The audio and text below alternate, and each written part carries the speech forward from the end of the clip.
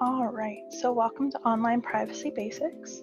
I'm Jakavri. I'm the Digital Services Librarian at Watertown Free Public Library. And if you have any questions, you can either put them in the chat or wait until the end. We'll have time for questions. So to begin, what is privacy and why is it so important?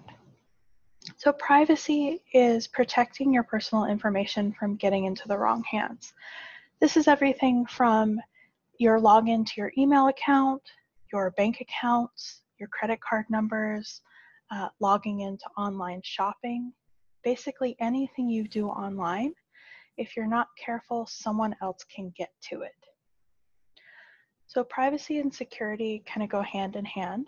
Privacy is protecting that information, and security is how you can kind of lock down the access to it. And there's two parts to this. There's internal and external threats. An internal threat is something that is in your computer. So that's if you click on a link in a phishing email, or if a virus or malware gets installed on your computer. An external threat is someone from the outside trying to hack into a system or into your computer. So the first thing we'll talk about is Wi-Fi security. I know we kind of live off of Wi-Fi now, and everywhere seems to have its own Wi-Fi network, whether it's Starbucks or the grocery store, Target. And a lot of these networks are unsecured. Now, unsecured network is a network that doesn't require a password to join, and it doesn't have any encryption of the data that's transmitted over the network. So if you can just log on without having to actually put a password in, that is an unsecured network. A secured network is encrypted and it has a password to protect it. There are a couple different encryption protocols like WEP and WPA2. It doesn't make a lot of difference what kind of encryption you're using. The important part is that it is encrypted. Now, data without encryption can be read by hackers with the right tools. So if you say log into your bank account, the login information for your bank account is passed through that network with no encryption, meaning the data isn't scrambled. It's just plain text. So they would be able to see you were on this website, you entered username, you entered password. But if you're using an encrypted network, it's going to come out as a scrambled kind of code, which is a lot harder to crack. Now, public Wi-Fi can still be used, but you want to make sure that no login information is transmitted. This is even if you're already logged into the site. So if you're on the Wi-Fi at the grocery store, don't go to Facebook, even if you're already logged in, because it's still having to transmit that information. Also, securing networks is important even if you're at home. So if you have an unsecured home network, especially if you're in, say, an apartment building and other people can see that network, someone else can log into it and use it for their own devices. So say I have my network at home, I don't have a password on it, someone else can connect to that and say pirate a movie. And then my network, my internet provider sees that and sends me a cease and desist notice because I downloaded something I shouldn't have, even though I wasn't the one who actually did it. Also, if you're using a mobile hotspot, whether it's a standalone unit or if you're using your phone as a hotspot, make sure you're making that a secured network. There's different options depending on the type of phone you have, but make sure that you are switching it to a secured network and you're putting a password on it.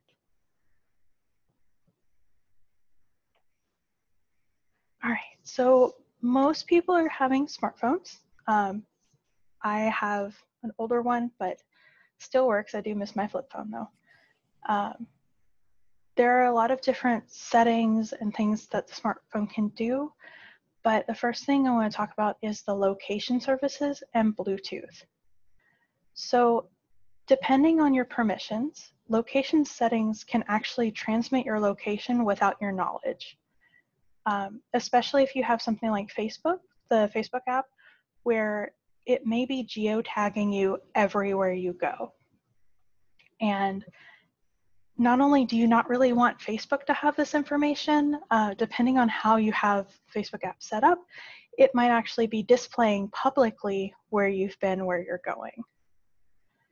Also with Bluetooth, if you're not actively using something with Bluetooth, you're going to want to turn it off, partially because it drains your battery, but mostly because someone else can actually access that Bluetooth and use it for their own devices. So say you have Bluetooth in your car, usually there's like an activation thing, but if someone else can kind of tag that Bluetooth speaker, they could actually play something over your car speakers. The only thing is, if you're using something like Apple's Find My iPhone, you're going to want to leave your location on, because if you turn off the location data, you're not going to be able to use that service. So if you do accidentally lose your phone or it's stolen, you won't be able to recover it in that way. But with every smartphone, you can set permissions per app. So if you want that app to have your location data, but not, say, Facebook or whatever internet browser you're using, you can change it to what you need. Also, if you have a system update, you need to install them as soon as they're ready for you. I am guilty of not doing this because I hate when they change the way the UI looks, but it's really important because most of the system updates are for security purposes. And even though it seems like the updates come out really, really quickly, that's because as soon as they find a security flaw, they're trying to patch it. So if you're like 3 patches behind, that means that there are several different security flaws that people know about and have documented how to get through them that you're not protecting yourself from. Also, when you're downloading apps, make sure you're only downloading them from verified sources. So with iPhone, you want to stay with the App Store. With Android devices, you want to stay in the Google Play Store. However, some of the apps on these stores are also not safe. They try to take them down as fast as they can, but as people upload things, not all of them are caught. Sometimes you might see news articles about, oh, Google Play removed 1 million apps because they were all bad. So when you are downloading an app, make sure that if it's not from a company you're familiar with, take a look at the reviews, see how many reviews it has, if it's from an actual app developer or just some random person. Really take a look at it before you install it. If you're no longer using an app, you can go ahead and uninstall it. If you need it again later, you can always re-download it.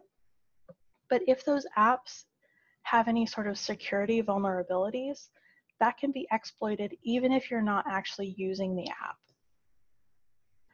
Also, if your device is lost or stolen, depending on your operating system, you may be able to remotely wipe the device. Both iPhone and Android have functionality for this. The process depends on your phone, so I'm not really going to go into that. But there are options for that. And also, if you're going to sell or recycle your old device, make sure you take out any SIM cards, any SD cards or external storage, and factory reset the device. Otherwise, there might be all sorts of old login information that you don't actually know is even there, but the next person who turns on your phone might have access to it. One of the other things that you can do to protect yourself is use a VPN. A VPN is a virtual private network. So it's a secure connection to the internet that can hide your IP address and encrypt data between your computer and the VPN. It's kind of thought of as like a tunnel. So you're ignoring everything to the sides and going straight to that network. So the good thing about this is you can appear anonymous and you can set a completely different location. So I don't currently use a VPN, so my IP address shows as I am here in Massachusetts in this city, and someone seeing that on the internet traffic can tell that. If I use a VPN, I can tell it to show that I'm in California. Or I could say, hey, show me I'm in England. And then I can use the English Netflix. So that's kind of, you can use it for other things other than security. A lot of people do use it to see other countries' Netflix offerings. VPNs, however, are not immune from hacking. It's a server just like everything else. While they do have more protection and more encryption, that also does make them a target. It's not necessarily dangerous to use a VPN, but there are times where it might affect your internet speed because it is passing through another system. And some things may have difficulty accessing a site, or I think Zoom actually has issues if you're trying to connect through a VPN. Also, a lot of them cost money, so it's an additional subscription on top of what you're already paying to use the internet. There are some frequently used VPNs. ExpressVPN is very highly rated. NordVPN, I've heard good things about Private Tunnel, and then Tunnel Bear, like an actual like grizzly bear kind of thing. That is a free VPN option that is fairly easy to use. The one downside to these also is that a lot of them have data limits. So if you're using your internet a lot, you may hit a data cap where you won't be able to use the VPN anymore that day. And it's usually around 500 megabytes per day. So there's also phishing and malware. So these are some of the threats to your system. Phishing is when someone is trying to convince you to give them your log information, and they're doing it through some sort of trickery. So this can be an email with a fake link. It can be an email saying, you need to do something about your account, even if you may not even have an account with that institution. But it's trying to make you afraid enough to click a link so that you accidentally give them your information. A lot of times it's easy to spot. Frequently, phishing emails are misspelled, they're impersonal. If they have a link, you can put your mouse cursor over the link and it will look different from what it's actually trying to send you to. So say you get an email that your Bank of America account has been compromised. You may not have a Bank of America account, but you're still getting this. Now, if you do have one, then you're like, oh no, what am I supposed to do? But they've had a link in the email. So it may say like www.bankofamerica.com. But then if you hover over that link with your with your cursor, it may say like boa-login.co. That's clearly not the actual website, but it's trying to redirect you to something under their control so that they can get your information and try to get into your actual account.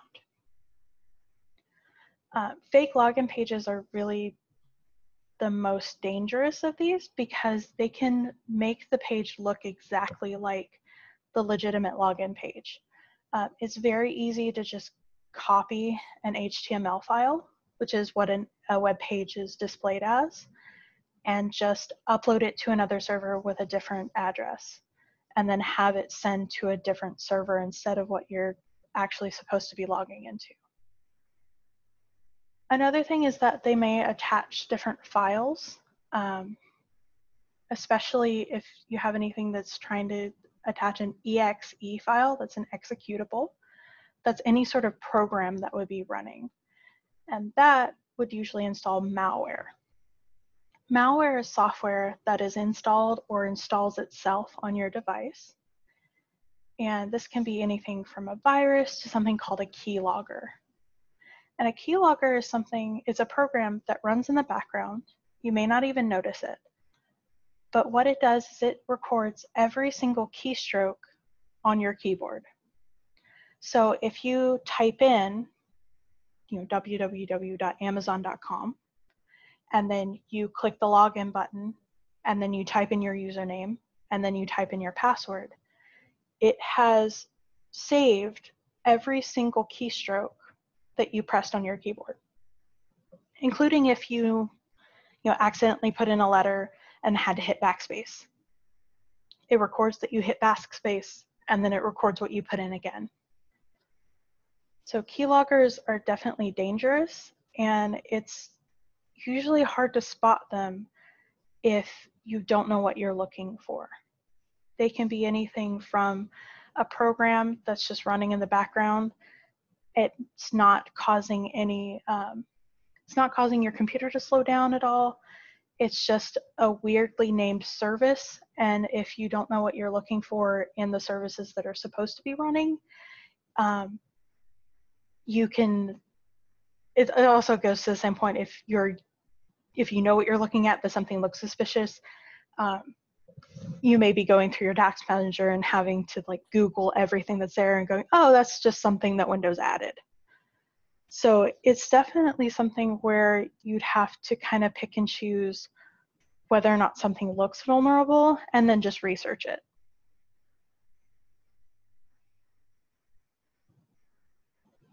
So to get around that, if you are getting an email with an alert about an actual account that you might have, just go to your actual, like the web page that you're used to. So instead of clicking that link in that email, go to the Bank of America website, log in through there, see if there's any messages, or do a virtual chat, or just call, well, probably not call them right now because I'm sure everyone's swamped with phone numbers. But in a normal situation, you could probably just call them and ask, hey, is there anything going on with my account? I got this email. And then they would be able to actually verify whether or not something was going on. But generally, companies are not going to email you to ask you for a username or password. They're not going to email you and ask you for any personally identifiable information. So some best practices, just make sure you know if what's being sent to you is legitimate.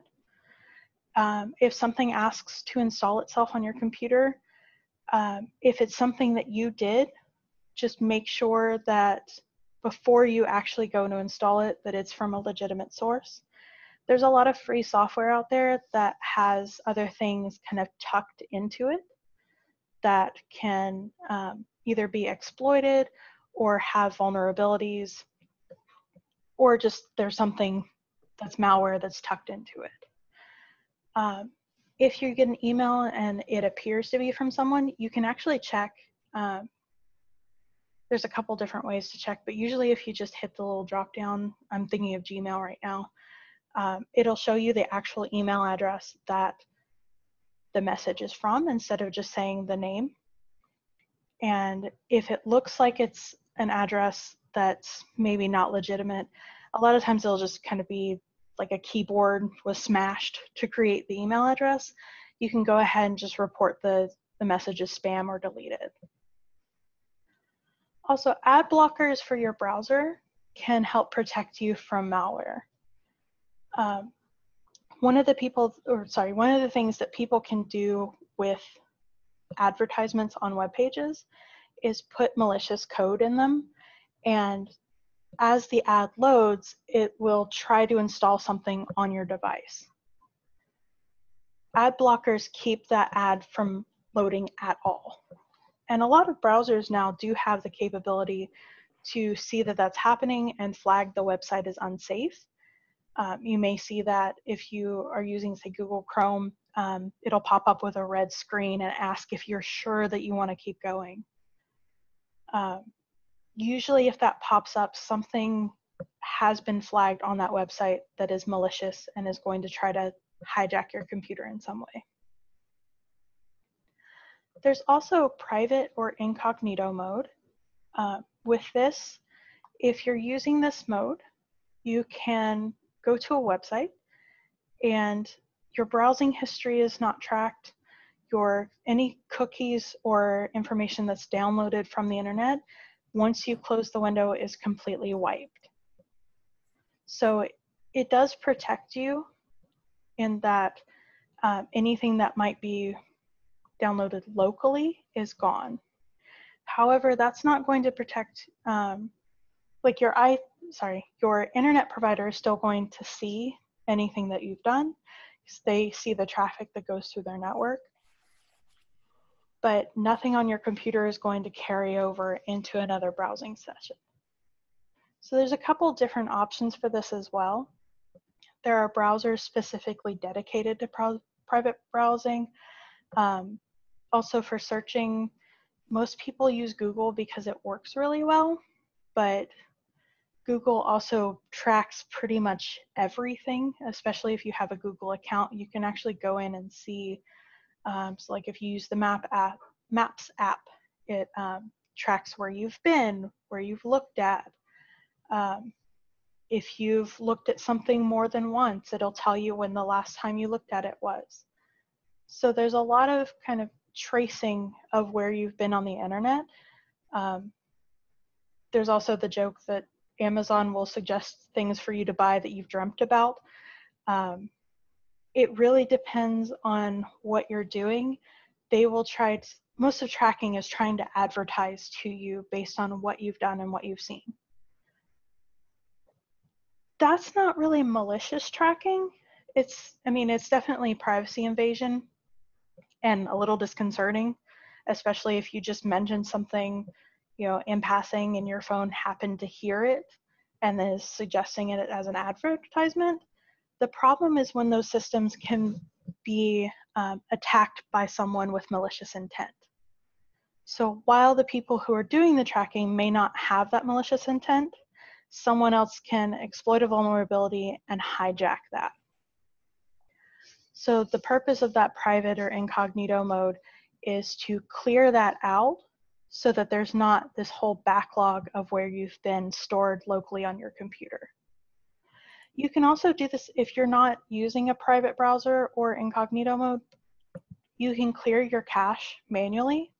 You can limit how many cookies or what cookies are stored, or access to other plugins like Flash or things like that. Also, a lot of things you'll see like permissions pop up. So do you want to allow notifications? Do you want to allow location access? Instead of just clicking allow on those things, you want to actually really read them and make sure you want to give these things access.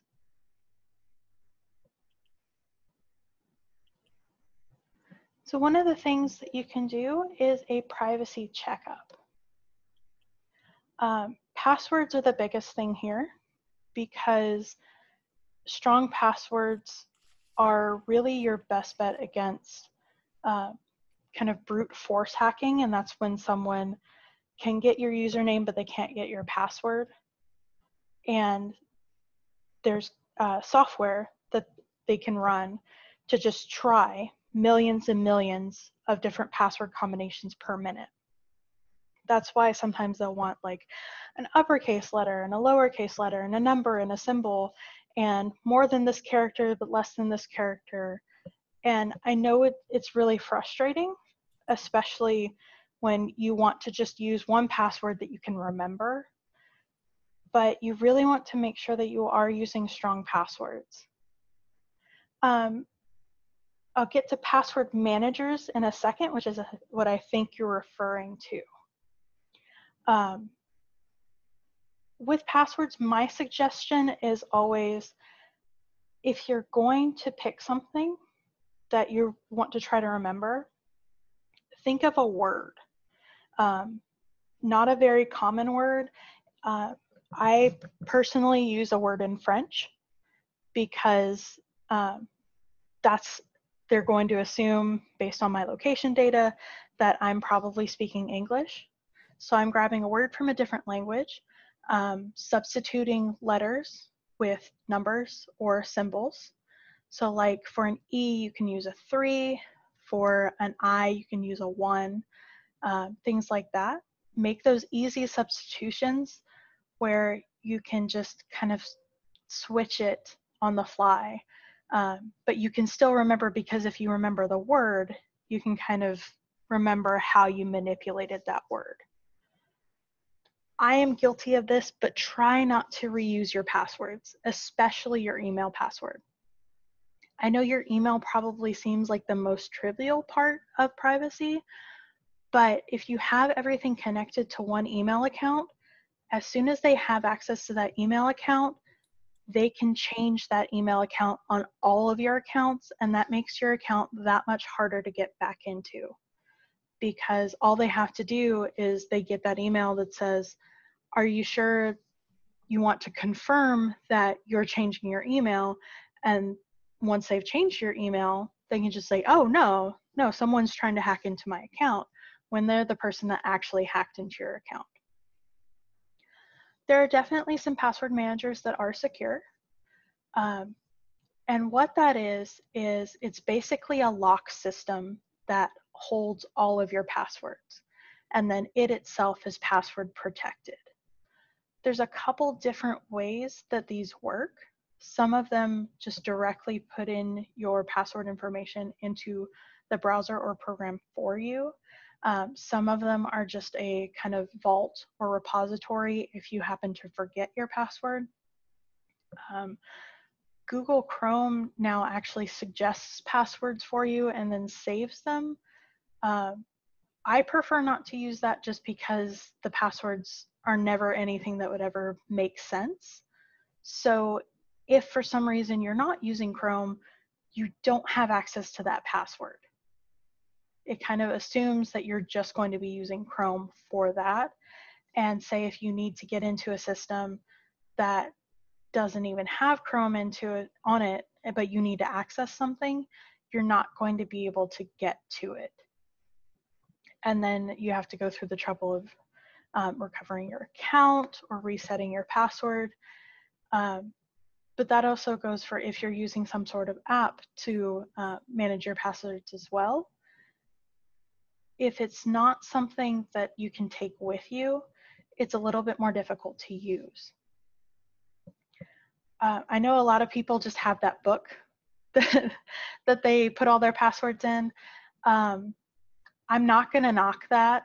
I know it's not the most secure thing, but if you're not carrying that around with you, the odds of someone like breaking into your house and stealing your password book are fairly low. Obviously, if you're using a computer in an office, you don't want to write down your password and have it somewhere near your computer. But having that repository of passwords written down somewhere can actually be helpful. In personal experience, after my mom passed, I had to deal with all of her accounts, and she had it all in her planner in the address book. So I'm not going to knock the manual password thing. If that's what works for you, just make sure that that book is secure. Don't take it out of the house with you. And if you have some sort of like place where you keep all your important documents, I would put it there.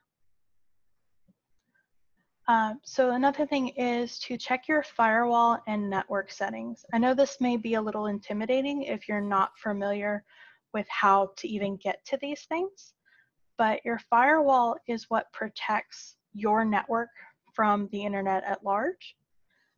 It's what's keeping things in or letting them out. So you can think of the firewall as a set of doors. Some doors are going to be locked, some doors are going to be open, and some doors, things will have to knock and you choose to open them. However, when things install themselves, they may ask for your permissions, and you can just, hit the allow button and go on about your day. Phones do have firewalls, but the firewall settings are nowhere near as accessible as on a computer. Because the firewall is really going to be in the computer and on your router. Routers have their own firewalls, and especially if you have like a modem router combination.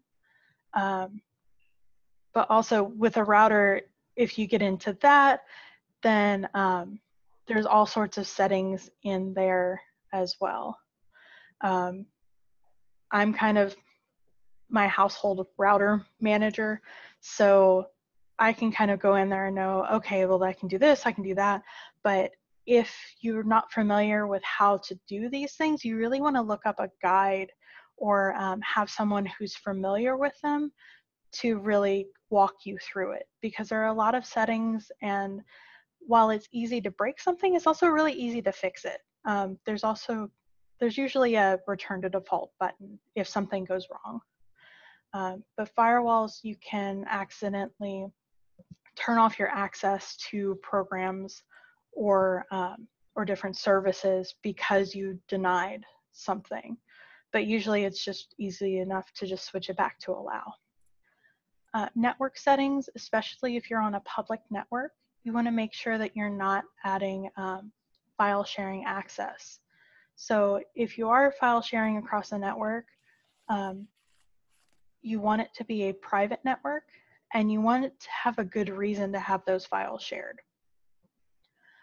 For example, you can have a shared drive that's completely separate from your actual hard drive. You can have it on a server. But if you have a folder on your actual hard drive shared, anyone on that network can see it. Excuse me. And if they see it, they can usually either delete things, change things, add things, depending on how the permissions are set up. Now, this can be helpful sometimes, especially if, say, you don't have a flash drive handy and you need to move files from one computer to another within the same household. And you can just, instead of trying to upload to the cloud or email, you can just put it in a folder, set the permissions to share, and another person on the network can just grab the files, but then you can delete that folder so that it's no longer on your computer.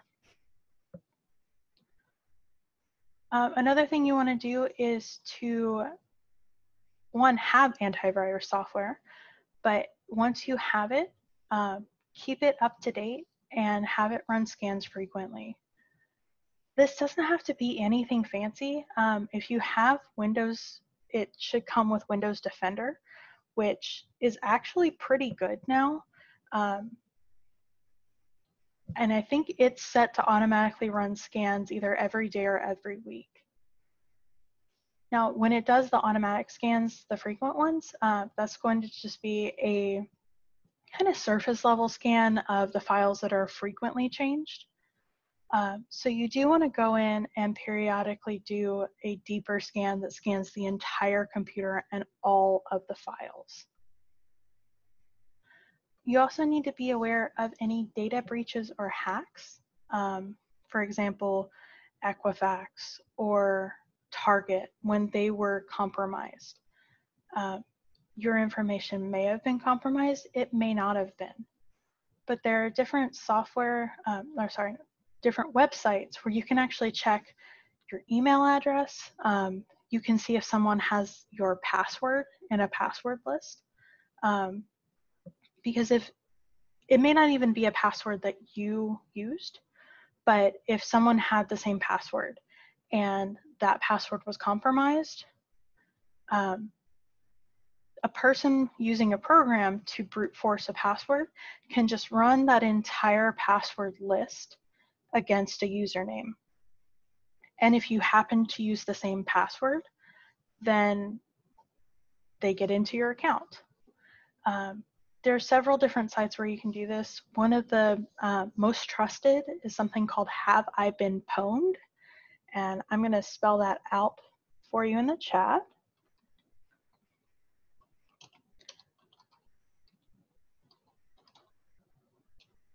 I think that's .com, but I'll verify that once I'm done with the presentation. You can put in a password to see if that's been compromised. You can put in an email address, and it also collects a list of different breaches. So you can kind of browse through and see, okay, Yahoo was breached. Do I have a Yahoo account? If I do, I can put in that Yahoo address and see if that has been part of a hack at some point. And then from there, you can either, depending on if you even use the account anymore, For example, my Yahoo account was part of the data breach. I was no longer using it, so I shut it down. So if you do have these old accounts, you can just shut them down. Just make sure that if you have any services that maybe still have that as a password recovery email, that you can go back through and change that before you do shut that account.